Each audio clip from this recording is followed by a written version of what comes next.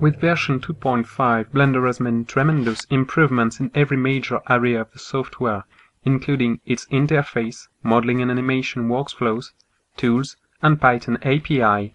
User interface has been reorganized. All buttons window is now the properties editor. It presents data to user. This means there are no tools here.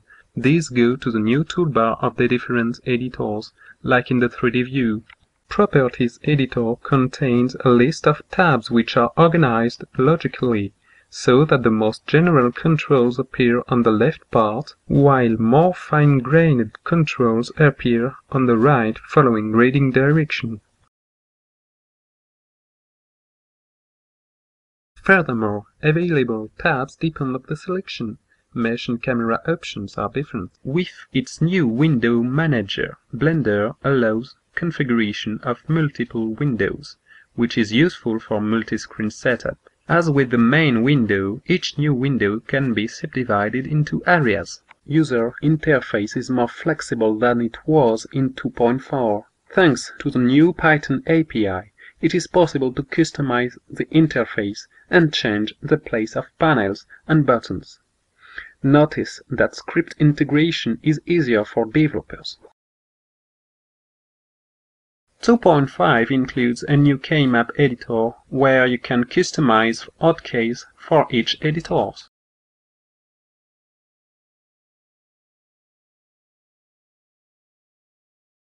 With Animator, the new Blender animation system, every properties can be animated, from the output image size to the modifiers options. Now, you can set K on every editor: 3D view, video sequence editor, node editor.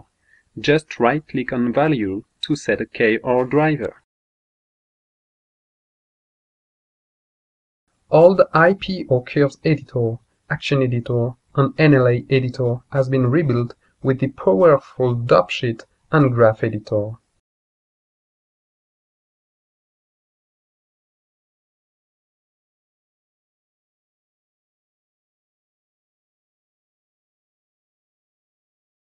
Finally, Blender 2.5 integrates a huge list of new functions, like the search tool.